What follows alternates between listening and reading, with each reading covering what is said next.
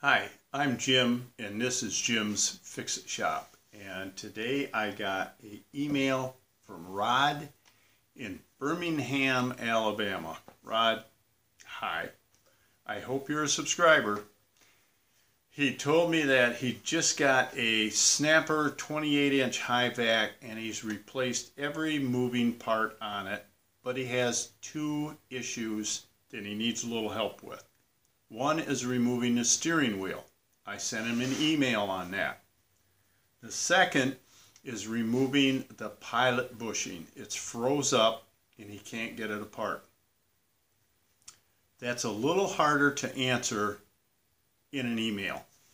So sometimes I'll call the person.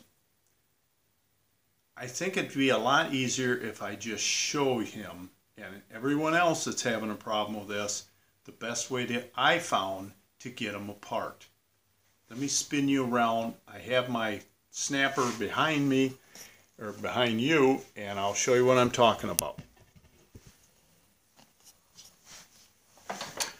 Sorry, I'm doing this by myself. I always do, so the camera work sometimes is a little funny. Now, to get started, and to get this thing off, it's almost as much work getting ready to do it as it is to do it. The first thing I do is I take the mower deck off and get it out of the way. It's a lot of extra weight that's going to give you a problem. Take the battery out.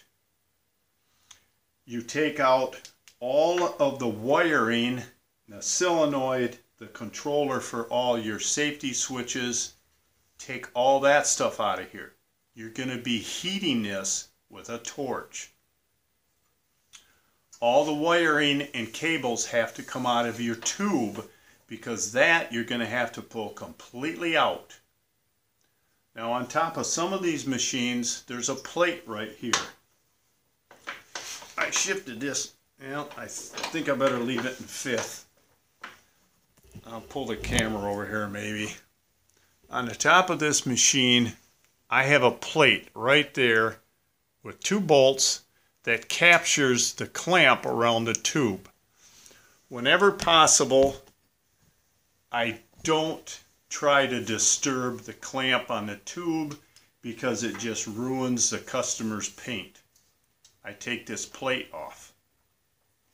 Okay, now you got the mower deck out of your way.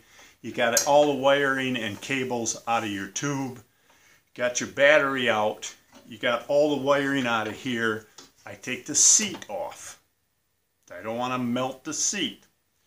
I take the gas tank off. You sure don't want to melt a hole through that, especially if it's got gas in it. And I try to drain the gas out of the line and carburetor so I don't have any fumes. Sometimes I've even taken the engine off just to get it out of my way. Then I'll get the thing out in my yard. I will hook something to the back of the machine.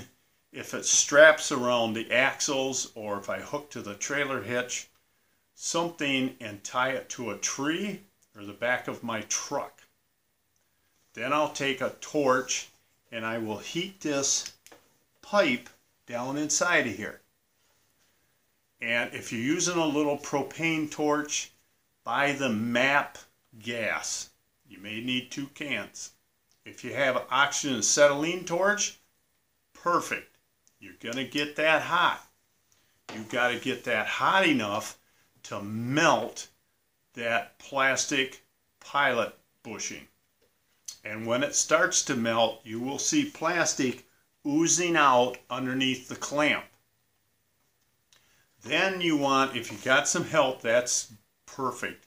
Keep heating the tube and go back and forth from one side to the other and try to heat it evenly all the way around. Once you see the plastic bubbling, you grab a hold of the front end, not the steering wheel or the steering shaft. They will bend. Grab a hold of the front end and twist and pull at the same time. It'll slide out.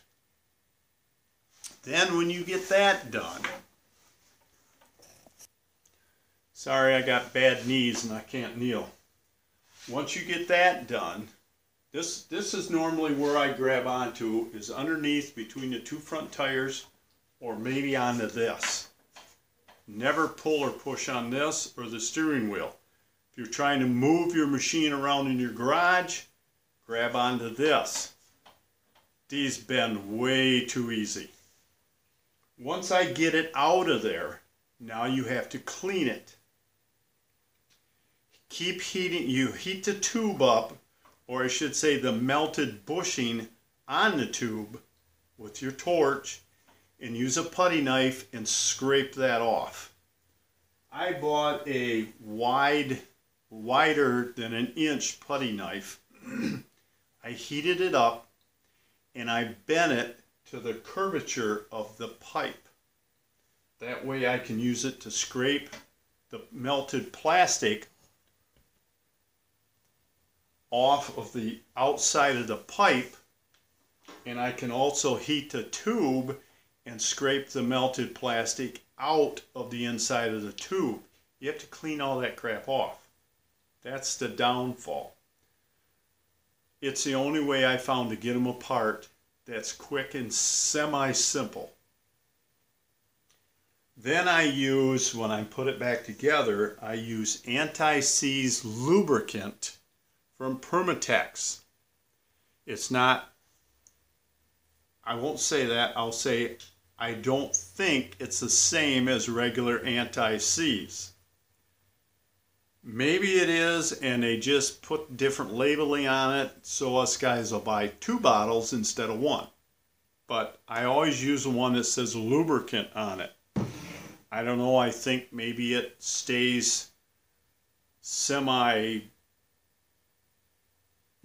I don't even know what to say. It doesn't harden up. It stays more, figure it out. It doesn't harden up on you as quick as a regular anti-seize does.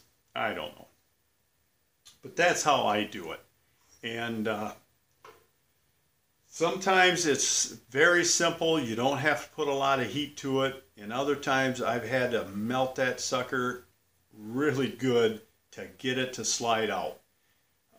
What causes that problem is your climate. If it's damp and moist area, or if you leave your machine outside, that's half the issue. The other problem is if you have a nice flat yard and this thing never pivots, that's when they lock up. My yard is so bumpy and uneven, I never have a problem with mine seizing up on me.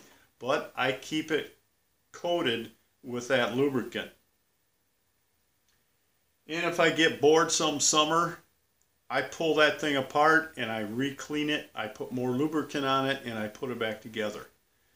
It's just a little, it's how much preventative maintenance you want to do to your machine to keep them running for 20 or 25 years. And if you take care of these things, they will run that long. So if you have any other questions, please send me an email. I answer every single one I get. If I send you an answer and you're still not sure, send me another email. I work back and forth with a lot of guys. So Rod, I hope this helps. I hope it helps a bunch of other guys too. And until next time, work safe, have fun, and Rod, let's get this thing apart. We'll talk to you soon.